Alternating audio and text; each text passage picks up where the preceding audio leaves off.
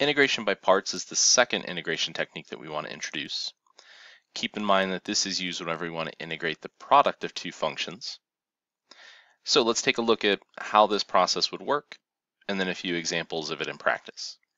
So what we'll do is select part of our original problem to be equal to u. So that part will look like integration by substitution, but then we'll be selecting another part of our problem to be equal to dv.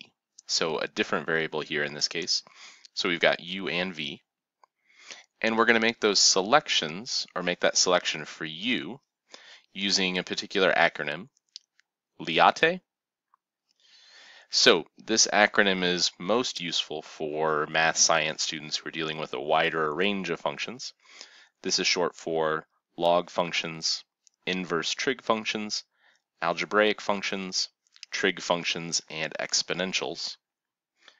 We don't deal with any trigonometry in this course, so what we'll be focusing on will be log functions, algebraic functions, and then exponential functions. So if there's a log function, that's our first choice for u. Then we move to algebraic functions, so power functions and things like that. And then exponential functions would be our last choice. So once we have u, we'll find du by taking du over dx, the derivative of that substitution statement.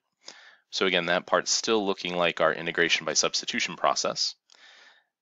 Once we have dv identified, then we'll use that to calculate v by taking the integral of 1 times dv to generate v. So this is where this starts to deviate a little bit more from the integration by substitution process. So we'll select one substitution and differentiate both sides. Then we'll find another substitution statement and we'll be integrating both sides. Once we have those pieces, we'll rewrite our integration problem as uv minus the integral of v du. So we need to identify u and dv, and then from there we'll find du and v, which we can substitute into this formula. So in our first example, we want to start off by identifying u. We don't have a log function, so what we'll do is let u equal 3x, that algebra function, or that algebraic function, and we'll let dv equal e to the 2x. We'll take the derivative of both sides of our substitution statement for u to get du over dx is equal to 3, or du is equal to 3. And then what we'll do is integrate on the right-hand side, or integrate both sides of this dv statement. And we're going to make use of a little shortcut we'll go ahead and introduce. Anytime we have to integrate e to the ax dx, this will always integrate as 1 over a e to the ax. So that'll just save us a few steps. This will be a repeated integral that we might see pretty often. Rather than having to go through integration by substitution every time, we can go ahead and jump to the conclusion that this will be 1/2 e to the 2x. So now we can go ahead and set up our integration by parts statement. So it would be u, 3x, times v, which would be 1/2 e to the 2x,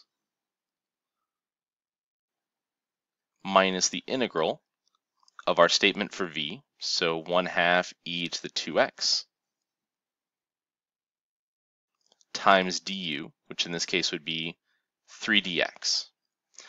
So we just plugged in those pieces for the formula we stated above, based off these substitution statements we just set up. We could clean this up a little bit. This would be 3/2 x e to the 2x minus 3/2 times the integral of e to the 2x dx. And then we could integrate e to the 2x using this formula that we just established again.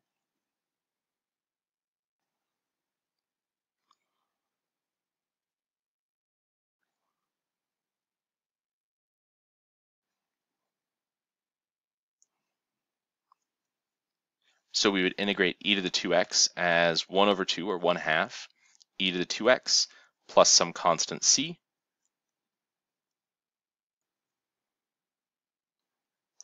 And then cleaning up this middle term, we can take 3/2 times 1/2 to get 3/4 e to the 2x plus some constant c.